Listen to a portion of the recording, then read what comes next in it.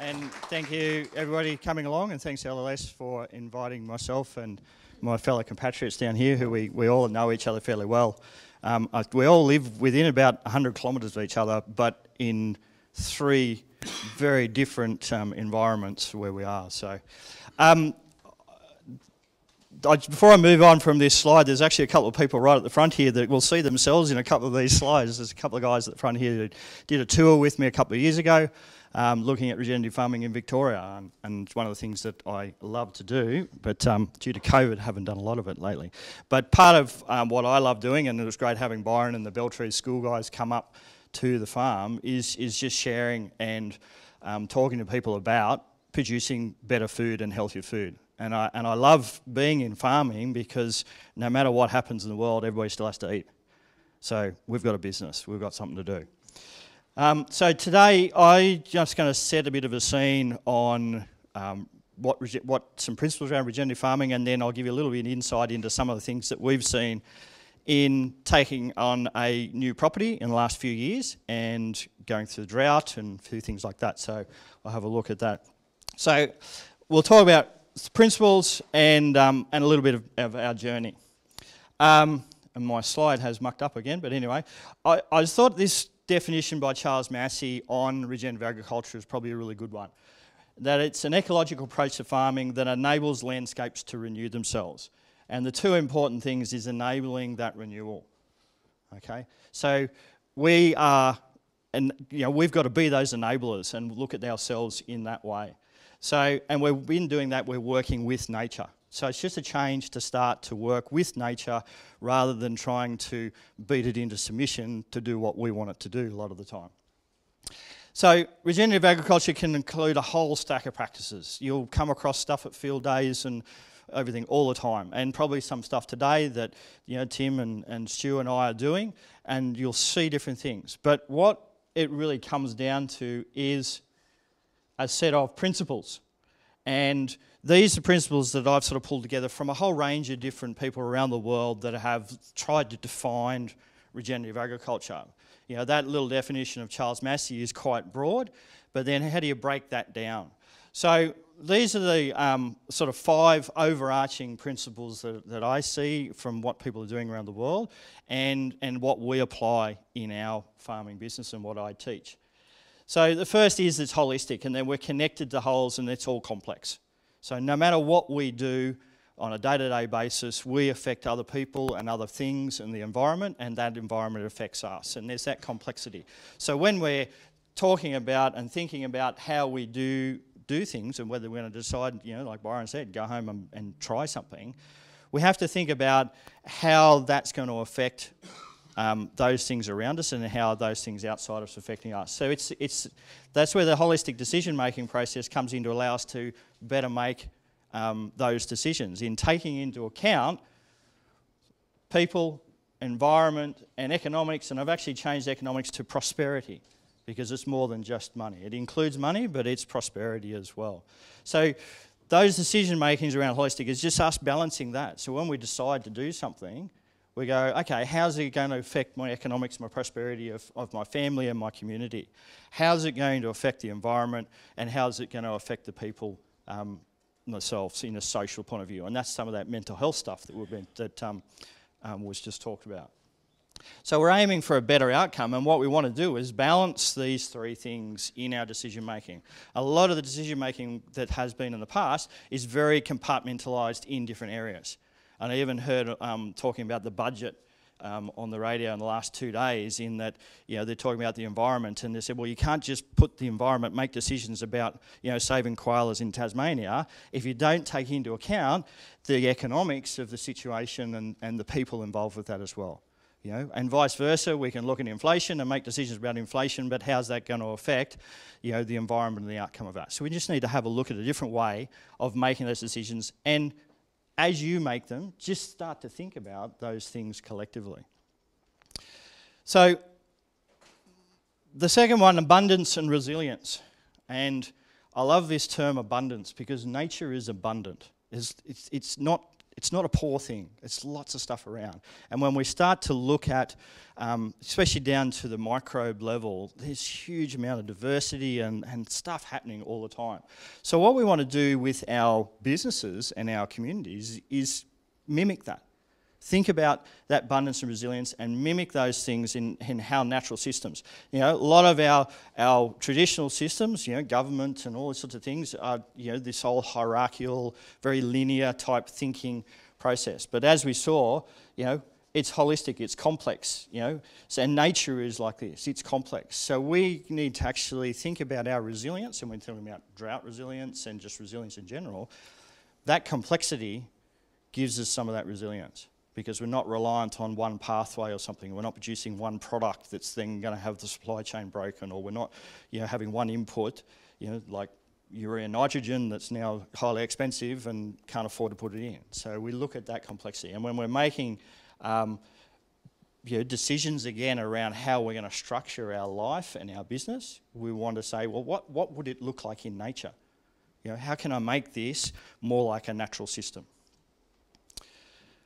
Part of that abundance is also looking at enterprises. And as Byron's talking about going and buying some sheep, all right, then we'll be onto the pigs and some chooks and the other stuff as well.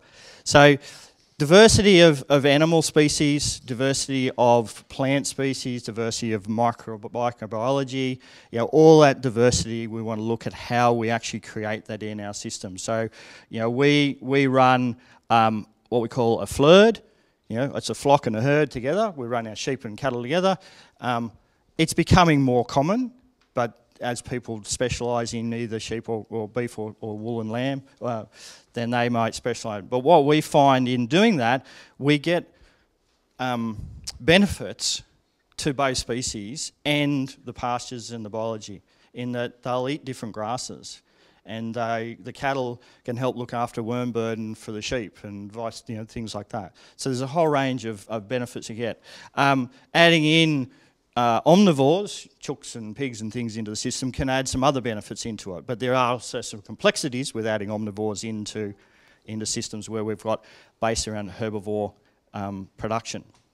But again, we want to look at how we mimic natural systems. You know, so in nature, animals run together. They don't delineate themselves. They cross-pollinate and they go around and, you know, cross over. You know, there's a lot of this stuff. So we want to look at how that, and we want to look at what the natural synergies are between species.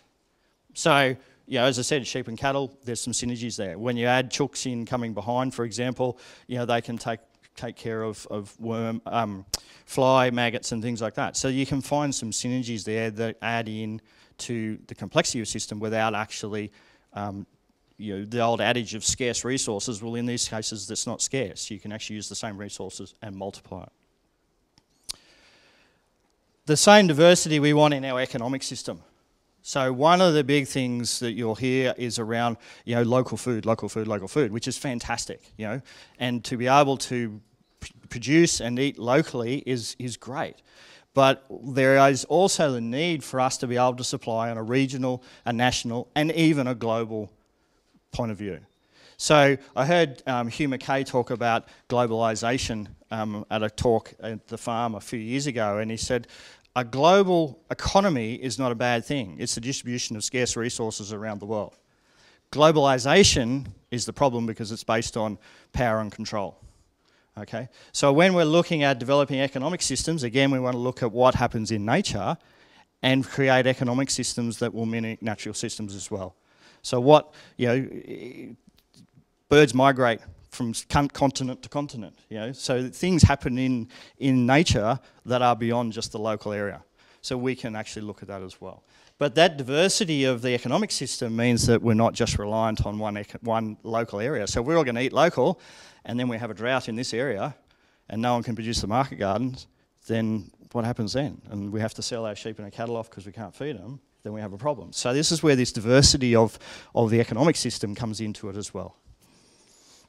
And while we're here on economics, it's an important part of regenerative agriculture is that it is economically profitable, is that we have to base our decisions, you know, on those three things about economics. We've got to say, is this going to make good money? Can I be prosperous and resilient into the future doing what I'm doing? Okay. The foundation is developing healthy soil, okay? Because with growing plants, those plants have to be in healthy soil. So we want to look at what's the effect of our practices and things on that. So how are we going to affect it? What's going to happen to that soil? Now, you can look these up on the web. This isn't mine. This is out of the US, and these are the 6 principles of soil health. A lot of people are putting this up. I think one of the food companies out of the US puts this up as their principles of regenerative agriculture, but they miss some of that other stuff we've been talking about. But if we look at these principles of soil health and then how we're going to apply it in our system, these give you some practical things on a day-to-day basis you can start to work on to say, okay, well, what am I going to do in keeping living roots in the soil? Okay, and I'll show you some examples from what we've been doing in a second on that. By changing our focus around that soil, we look at then developing the biology to improve our fertility. We look at that diversity below the soil, and we start to learn about the interactions of soil biology with our plants. And it's something we don't see a lot of. It was something that I didn't get taught, other than rhizobial bacteria with a legume. It was the only thing in agronomy I got taught at university. That was the only biology. And I think a lot of universities still haven't gone very far beyond that. But we're now starting, you know, Elaine Ingham came out to Australia with RCS in early 2000s and was talking about the soil food web. And then we went on and she was talking about fungal balance and fungal dominance. Now we've gone on to look at things like the Johnson Sioux fungal dominated compost and the interaction of fungi with the roots. John Kempf, in the presentation at the last RCS conference just in July, was talking about research in the US about plants and their interaction with bacteria, and that they suck bacteria in through the root tip, tear the sheath off the outside so they can get to the nutrients inside, then go, yep, I want that nutrient, send that up to the cell absorbs it, takes nutrients. Anything that doesn't need, it spits it back out the root hair, puts the coating back on the outside with chemical signals to tell it to go and find certain nutrients that it might need. So this interaction that we're just starting to learn about, and it just shows that complexity. But we don't need to necessarily know the intricacies of that, but just think about what we're doing and how we might affect that negatively or positively in what decisions we're making. And the things that we manage on a day-to-day basis are these 4 ecosystem processes. So, you know, you would have all, you know, water cycle and mineral cycle, very common. Everybody's talking about minerals and water and droughts and floods and things at the moment. Energy flow is highly important because that's the thing that everything's based on. We've got to capture that sunlight, that energy coming in from the sun every day. And one of the guys from Blue Institute the other day, I can't think of exactly the statistic it was, about the percentage of sunlight that's actually captured by photosynthesizing plants on a daily basis. And it's less than 1 or 2% of the total energy that comes into the earth is captured by photosynthesis. Our job is to maximize that to then be able to convert it into food directly by plants or by grazing animals. So it's highly important that we understand how we do that. And the community dynamics, again, I keep talking about this diversity, this dynamics. It's the dynamics of our communities, age structures, different, you know, all those things around prosperity that we're talking about with that community dynamics. But these are the drivers of our profitability and our regeneration. Now, if you go home tomorrow, and as far as this being a definition of regenerative agriculture, if you go tomorrow and decide that I'm going to make a positive influence on any one of those things, you're regenerative. You're regenerating. You're starting to improve the system. So regenerative agriculture is not a destination. It's not, I'm going to be certified organic and here I am. It's, I'm making decisions today to make a change that's going to improve the water that's on my farm, that's going to improve the food that I'm producing, it's going to produce, you know, look after the soil biology, you're going to have more diverse plants. As soon as you start doing that, you're there, you're on the way. And you just look at continuing that journey.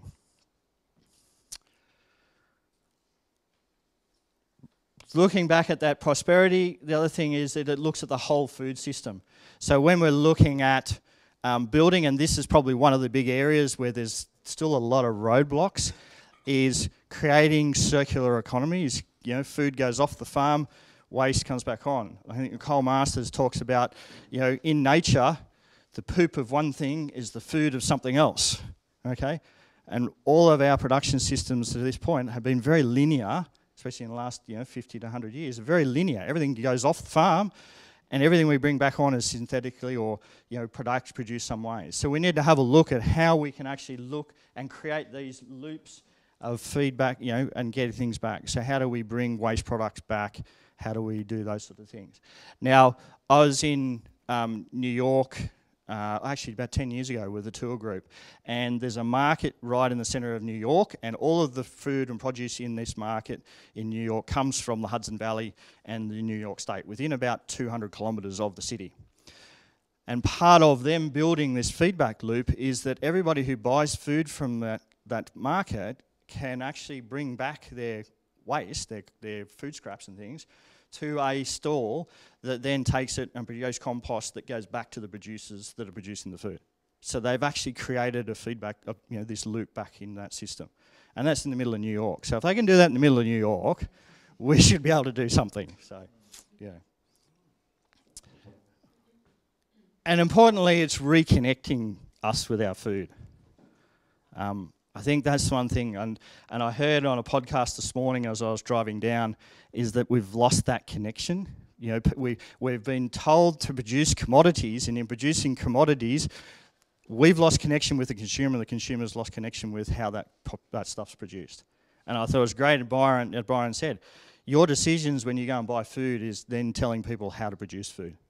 So if you want it produced differently, then you need to make different decisions. And reconnecting with that food is amazing. And this gentleman over here is Richard Makem, who's a mentor of mine and probably many others. He's used to run properties up in the Gulf country of North Australia, has been doing regenerative farming for many, many, many years. In fact, they did some carbon trials on their grazing properties with rotational and cell grazing up in the Gulf country there. And his property performed so well in the research that they discounted it as an outlier and said, well, that's too far out, we can't count that. So they took his data out of the data set, rather than saying, what's he doing that we need to do? So he actually retired back to the New England and bought a property and started producing compost, and now he's sold that place on, and he's now got a small place called Barley Fields, where just out of Armidale, where they used to grow wheat and barley for the flour mills that were in town. And they couldn't grow it anymore because the country just got ripped to pieces. And he's regenerating that country. He's building it back, putting in multi-species, pasture crops, broadcasting it out. He's still using composts and compost extracts and various things to do that. And he and his wife came to the US with me 10 years ago, and that's him in New York City looking at an apple from the Hudson Valley. So I love that photo of Richard. So, yeah. And this particular one here, this is actually a free-range pig in California, just north of San Francisco, where they're running them out with the cattle over there in that area, and they're rotating them around just in large grazing areas. So with people and community, we want partnerships of individuals within the food system, and Amanda's going to talk about some stuff that she's doing, which is fantastic, and you can find these partnerships all around the place. I'm speaking in a couple of weeks' time at the Black Gully Festival in Armidale, and I've got myself and a couple of other food producers from the local area talking about our local food production. And one of those is the orchard, the Yeoman's Orchard at Arding, who have been there for 80, long time. Yeah, second or third generation at least. And they're now chasing heritage varieties, they're chasing wild varieties of apples, they're starting to produce their own ciders and things on there that are distributed locally within the region.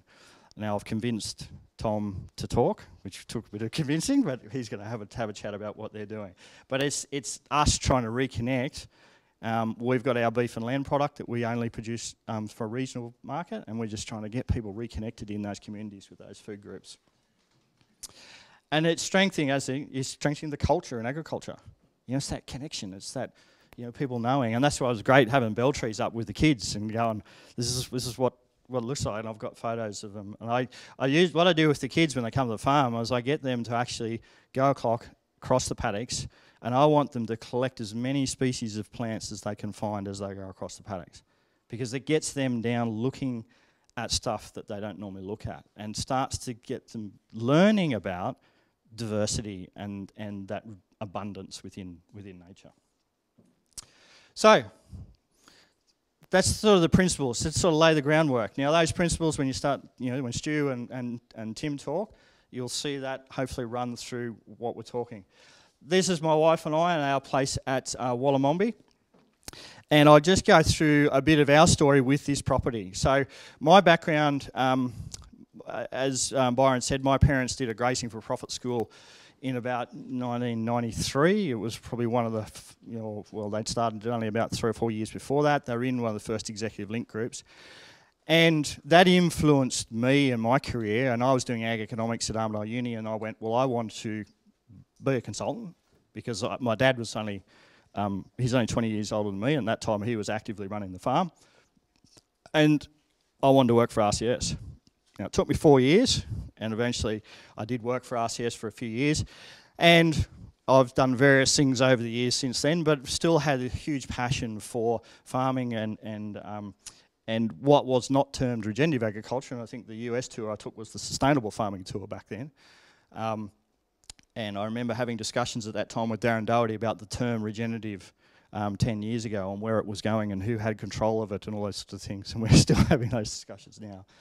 But 4 years ago, my wife and I had the opportunity, got ourselves in a financial position that we could purchase this block. The hills in the background there is Ack Hill Station. It's a corporate sort of multi-owned business. Charlie Coventry, who's one of the partners there, went to uni with me. He was at uni at the same time as well. They've got about 5,000 hectares, I think, something like that. We're 65 hectares on this particular property. Other neighbour is Wallamombi Station, and I think they've got about 12,000 hectares. So we're a little pinprick next to them. But we have really great relationships with our neighbours. And in fact, down along the creek, just in that bottom down there, we've got a shared paddock with Charlie and I, which is a year-about grazing paddock to solve a problem on one of the rivers down there. So our little farm is Tarinore Farm. For the last few years, we've been buying in and growing out weaners and young lambs, and doing a direct sale product to a local and regional market. So we do boxed beef and lamb, and then we've been selling the excess into the markets and doing that. This year, we've now taken on the lease of our family farm. My parents have now got to the stage where the dad's going, yep, I don't want to do this much anymore. I want to be able to go and fly and play golf and do those things. So we've taken on that, and it's about 2,000 hectares, so it's a much bigger place. So we're now expanding our operation and looking at other avenues of marketing our products to butchers and various things. This is just a view of our place. This is the Chandler River, which at this stage looks pretty placid, but in the last 6 months has flooded from about that tree here right out to this fence here at a number of times. We usually be able to graze that in during the winter, because there's a good chance it won't flood during the winter. It will with storms in the summer. This year that wasn't the case. It wasn't the case. We kicked off our operation on this property. We bought in some cows and calves from my brother-in-law. There were some cull cows that he had, and we went, right, that kicks us off. We'll get going. We had 26 cows, and I think we had another 10 weaners that we bought in. And we started working on fences and water. The property had, and I'll show you a picture of the paddocks in a second. It had 7 paddocks on the place, and the whole of that river, this was all unfenced. So none of the river was fenced, and that was just one huge paddock. And actually, Charlie and Ack Hill, probably once every 2 years, they'd send a couple of 100 head of cattle over there for a week and just graze it out, and then they'd disappear again. So that was the only way they could actually graze that section. So we set about to put in some fences, and we got some funding. This is along that riparian, that fencing. We got some funding from LLS to actually fence off the riparian zone so that we could control the grazing in and out of that, and that allowed us to split up. So that's the edge of the river right there, and we're putting a fence in. So we sort of went where we thought was the high tide mark. A couple of places that sort of punches through. Looking, and most of the water on the place, or all the water on the place at the time, was just dams, and you'll see the state of some of those in a second. But what we saw in an old aerial photograph was a line from about 10 years ago, and so I asked a neighbour, because it seemed to go towards his house, and they said, oh yeah, there was a pipeline there. So we actually found a pipe that went from the river all the way to the top of the property. So we went and found the tops and bottoms and started putting troughs and getting into that. We then headed in, we bought the property in May, headed into our first winter. There was a good bulk of feed on the property. It had been a pretty good season the summer before. I think we'd gone up to a rolling rainfall of about 900 millimetres. Our annual average is 800, so we'd had a good bulk of feed. And when we bought the place, they didn't have a lot of stock on it. So we felt fairly confident.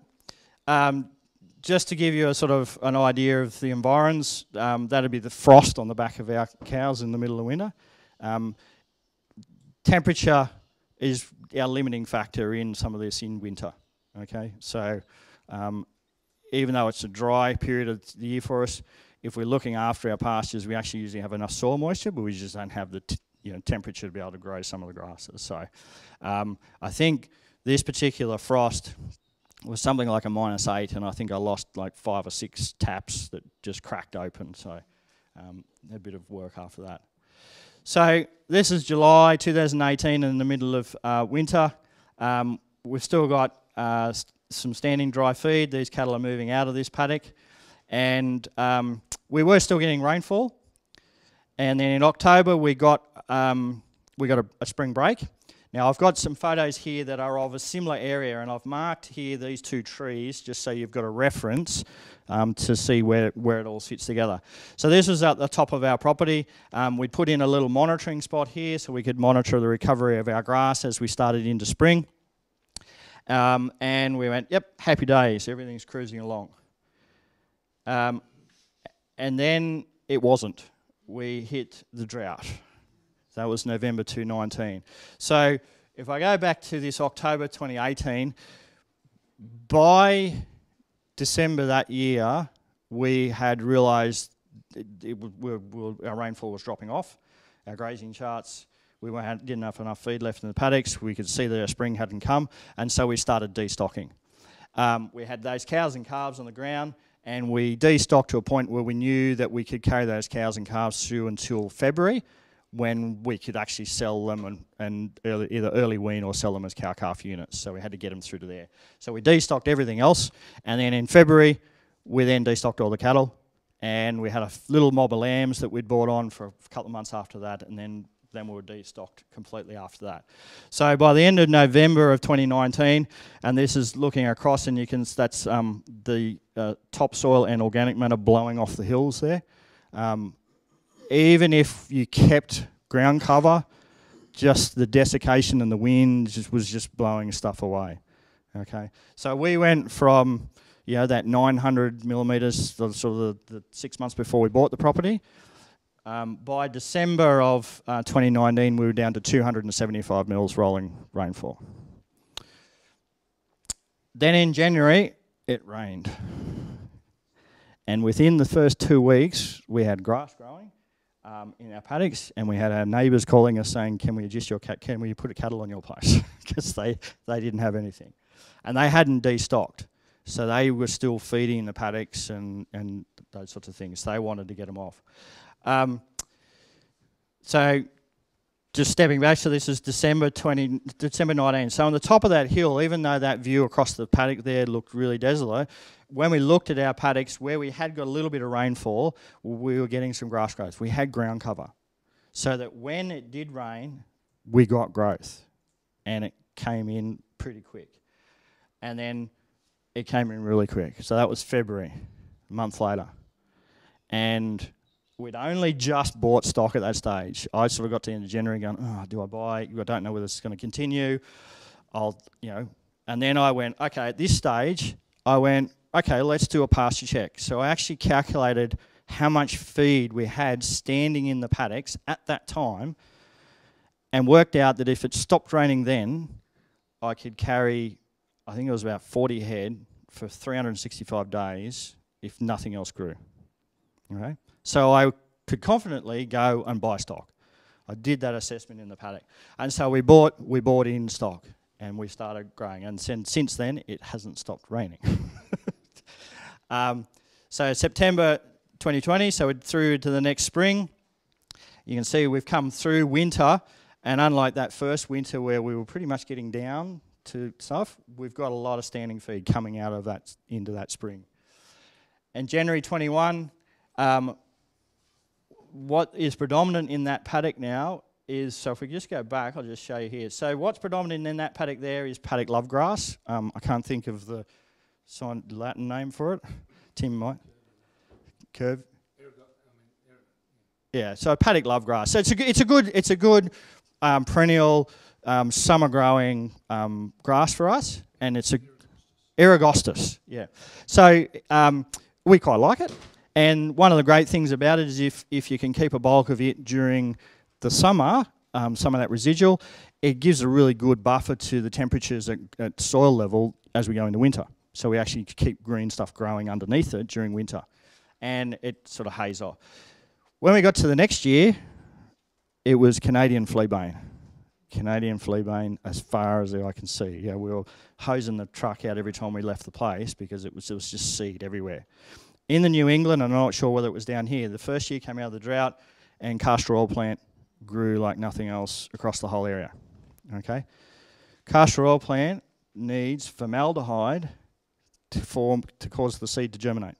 So it needs anaerobic decomposition of stuff. So when we got all that really, really wet rain with stuff, decomposed stuff in anaerobic, produced formaldehyde, castor oil plant grew. Next year, no castor oil plant, but we got Canadian fleabane. The following year, we've had, and I was having a talk with Nicola yesterday about this, we got the purple top verbena. This year, and I just saw it as it come through, we're getting milk thistle, and then around here you're getting saffron thistles and things like that, which is leaching of sulphur and things. So we get this transition of plants, but they're telling us something. So we're looking at it going, okay, well, what's the fleabane? That's not what I want. Sheep love it, actually. They'll eat it. It's great. Really good tannins in it, keeps the worm burden down, fantastic stuff. But it also is opening up those compacted soils after the drought.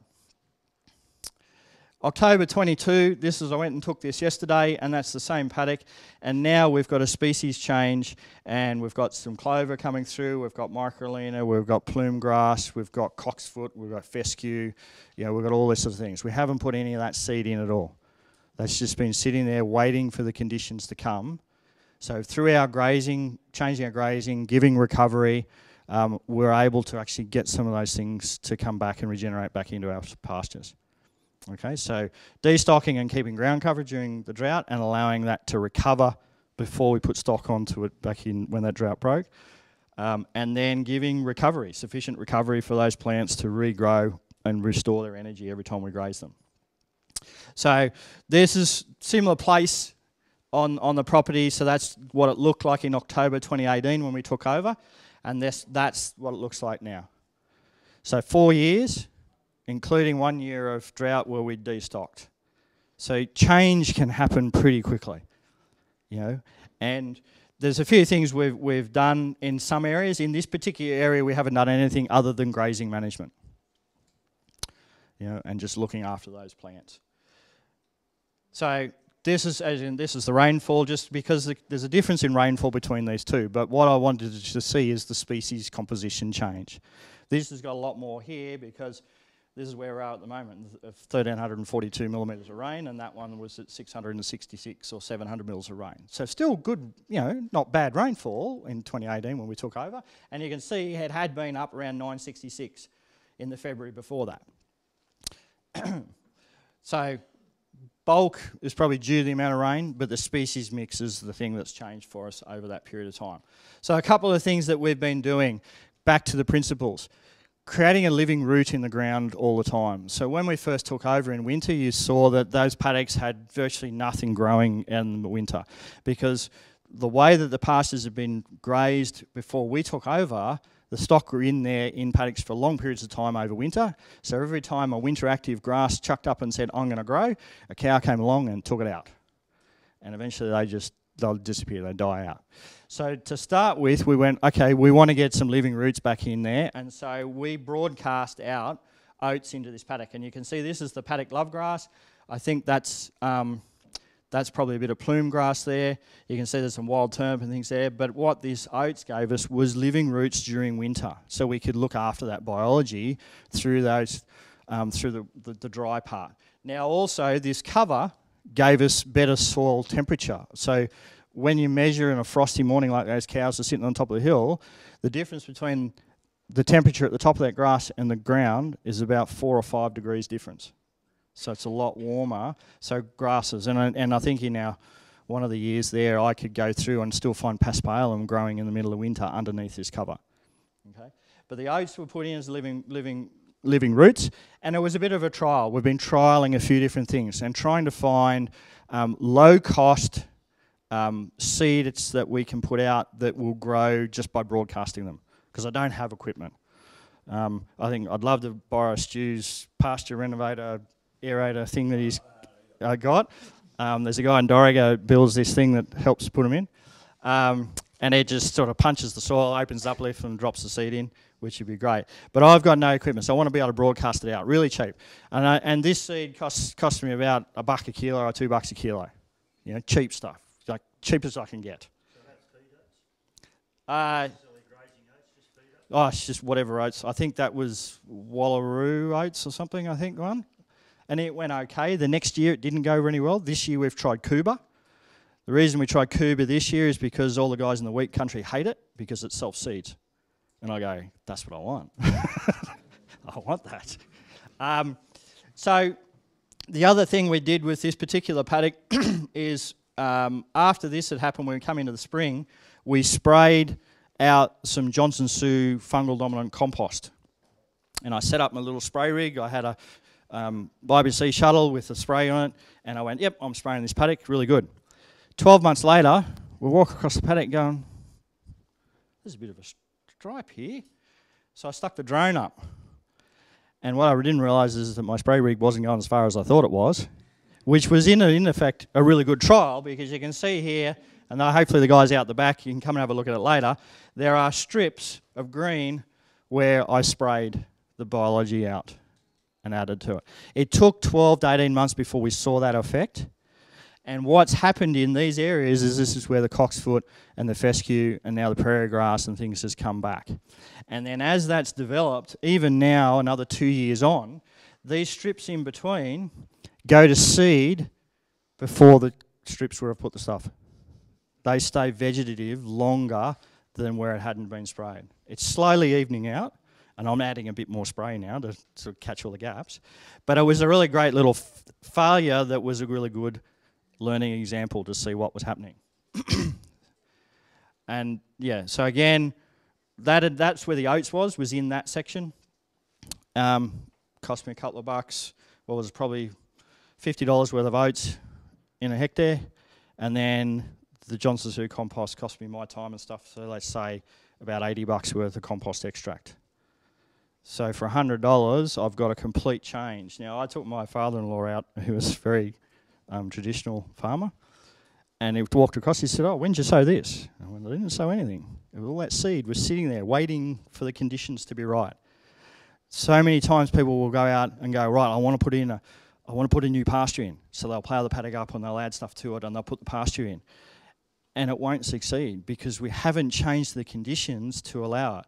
I can't think of who it was talking the other day, saying that fertility with the plant is a process of osmosis.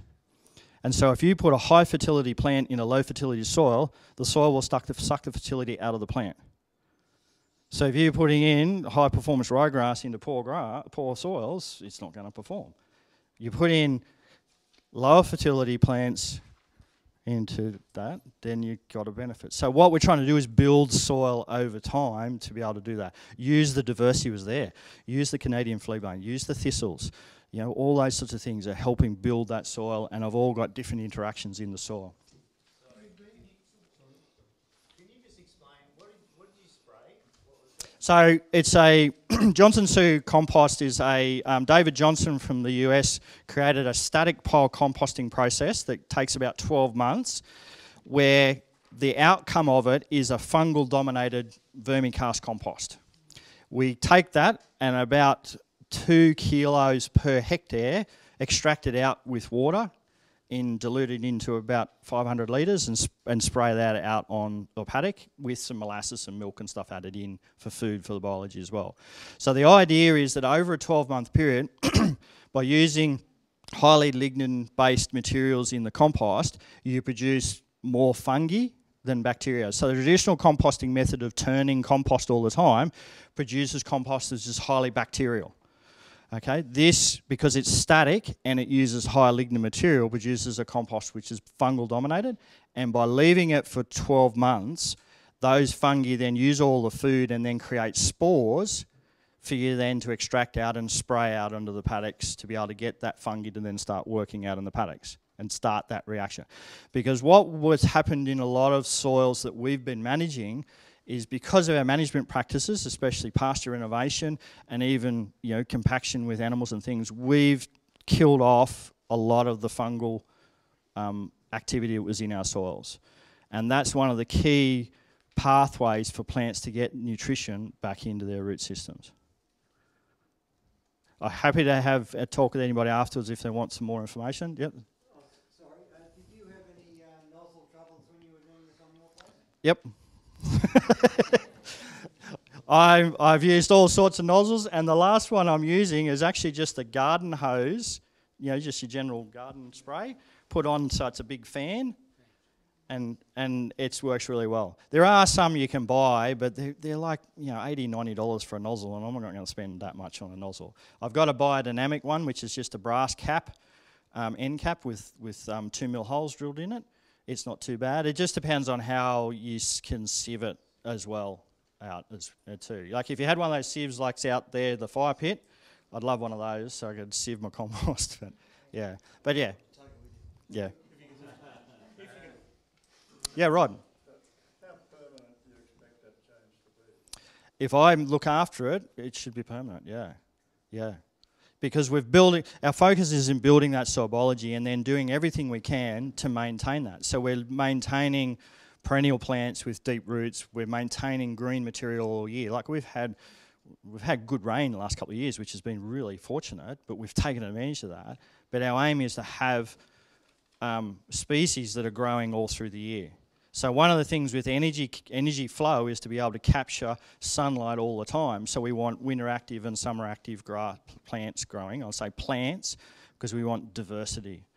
So we're putting, the only perennials that we've planted or added to our broadcast mix have been chicory and plantain and red clover. Chicory and plantain more for their medicinal action, but we've also picked a plantain that is active all year round, so we can get some herbage during winter as well. So, yeah. So the other thing we tried was millet, and in fact this is just birdseed. Bag of birdseed from the hardware. I think it costs $1.75 a kilo. You can buy a 25 kilo bag of finch mix for about 35 bucks. All right, and we broadcast it out, and this is December 19, so this was just as we were starting to get some rain at the end of that drought period, and you can see on the back end of this, that's haze, that's smoke haze from all the bushfires that went through Stu's place, unfortunately.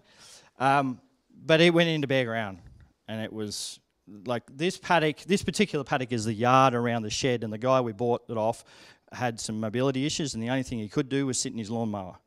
And so this paddock was effectively overgrazed constantly for 5 years. And all that was in it was flatweed and just rubbish. There was no grass really growing in it at all. So in part of us trying to sort of doing a bit of an experiment, I went, okay, well, let's just chuck some birdseed out there. It had about, the great thing about the finch mix is it's got about 4 different types of millet in it. And it's got some panicum, and it's got some canary seed, which is phalaris, and it's got a bit of canola and other bits and pieces in it. So that's December. Then we got the rain a little bit before Christmas, and then we got January, got the rain. By March, she was like that. And I put the cattle in over the heads, and it was fantastic. Subsequent year, broadcast the millet out into grass, and didn't work. It's a complete failure. But it cost me like $50. So I went, okay, well, that doesn't work. I'll try something else. So I'm trying to find seeds that I can broadcast out, and I think breeding of a lot of these seeds has meant that they need to be planted because of the way we've bred them. So it's trying to find those ones that work. At the moment, this year we're trying sugar drip, sorghum, some sunflowers, lupins, buckwheat. What else is in there? Red clover works. It works really well. Sugar drip's coming up. Sunflowers are fantastic. I've got little sunnies coming up in the paddocks at the moment. Wherever we got feed spots, we put the cattle, the feed trough, the mineral trough. We just spread seed around it so it recolonises the bare ground. And yeah, we've got little sunflowers waiting for the ground to warm up now. So there's a red clover. There's our lambs in a little paddock that we'd... And this is plume grass here, this grass here. We didn't see it until last year. I think we had a few little patches of it. Last year, it's just come up everywhere, and it's a beautiful native grass. It's got a really soft, flowing plume on it. The seeds are really soft. They don't get in the wool and things like that. It's, you know, and it's a late winter, early spring growing grass, which is fantastic. So, yeah, and we're actually going to be harvesting that this year for the tree group. So we're actually making some income off of getting that seed for the tree group. So yeah. So just to give you an idea, so when we bought the property, and those guys outside probably won't be able to see this, but you can have a look at it later. These are the fences. We had 1, 2, 3, 4, 5, 6, and the river. That's all we had. We now have 33 paddocks. They're arranged from 1 to 4 hectares. At the moment, we're giving extended recovery to this part of the property. Traditionally, this line down the middle was 2 places that got divided, so the management between the 2 tides for 100 years has been different. So at the moment, this side we're on about a 45-day recovery period, and this we're on about a 90 to 120-day recovery. So we'll cycle around this twice and then go through that over this summer period. And then during winter, we then push right out to do 1 grazing in 200 days on each of these paddocks. So to do that, we have to adjust our stock and various other things. So, all right. Is there any other questions? I can't see any questions from outside. Can you just hold your questions till the panel, guys? Oh, okay. I'm just going to keep rolling on, thanks. No worries. All right. And just to finish off, as I said, we've got our beef and lamb box business. And there's some of our lovely grasses we had for Christmas last year. So we had kangaroo grass and plume grass and wild sorghum and all sorts of stuff that's our market store for Christmas in Armidale. We only do 1 market. Most of our customers are subscription customers now, and for the last 2 months I've been putting sold out on our page because we can't get enough supply at the moment. That's the purpose of having the other property and building that up. But we do about 25 to 30 boxes, 10 kilo boxes each month. And of that, about 2/3 of our customers are subscription customers. And probably half of those subscription customers have been with us since the first year. This is our 3rd year, and they've been with us since that first year. And I think, if you think of the lifetime value of someone buying from you, I think I looked at the value. I think one of our first customers has now spent $9,000 with us in 3 years. So when you think about marketing and getting a customer, it's pretty worth spending a few $100 to get $9,000 worth of turnover, isn't it? So, yeah. And when we first started, my wife, and even I went, we don't want to do markets. I couldn't. I'd done tours and I'd seen guys doing it and everything else, but I actually really enjoy it. We only go to 1 now. We go to Armidale Market, And it's actually really enjoyable. We have really great conversations with people. We never get any discussion about price. And we have things here like we're talking about what we're doing on the farm. You know, so 5,000 litres of compost extract put out, 1,000 trees planted, you know, what we're doing. So we're prompting people to talk to us about it. So for us, it's about that bit of education as well. So. And you sold grass at $4 a bunch. Yeah. Yep. That's a bit odd. Yeah. Well, we won't let stack of it. Let's try. Absolutely. Yep. So we So just. you're reinforcing your business being grass fed, and they're taking it home at $4 a bunch. On top of the chop. Costs me nothing to grow. You're a legend. Cool. All right. Well, thank you, and we'll have some questions a bit later. I'll hand you back to Byron. Yeah.